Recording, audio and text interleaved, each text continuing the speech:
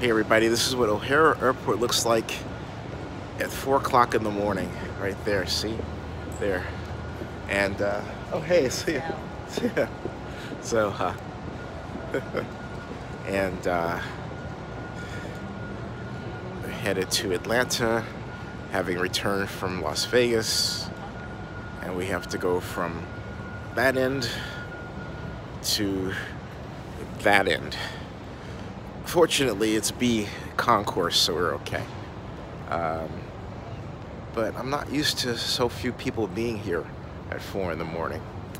I've been here at 4 in the morning. It's been more people than, yeah, it's been more people. So, I got Mom. How you feel, Mom? She doesn't want to be on the video. So she's off the video. Anyway, so we're almost there. It's B11. It's B8 is the gate, right? So, and if you take a look at the gate, it's actually in Chicago colors. The Chicago Bears, right there. See that? The Bears, right there. The Bears. See that? Yeah.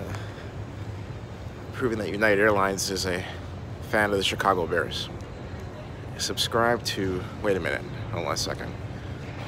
Oh, the dinosaur is way down. We have a long way to go. So, we'll be back, folks. Okay, so here I am in the O'Hare bathroom next to B8, just diagonally across. I gotta mark, these are clean, ultra modern, there's nobody around. Look at this, you know, pretty neat, you know, pretty neat. I just wanna mark this occasion of the cleanest bathroom I've seen in quite some time. And modern. Look at this. Yeah, take a look at the faucets here. You'd swear you walked into someone's $1 million home. Well, technically you have, except it's worth $1 billion. Look at this. That's nice stuff. You know, you gotta admit that's nice stuff. This is, it's O'Hare Airport.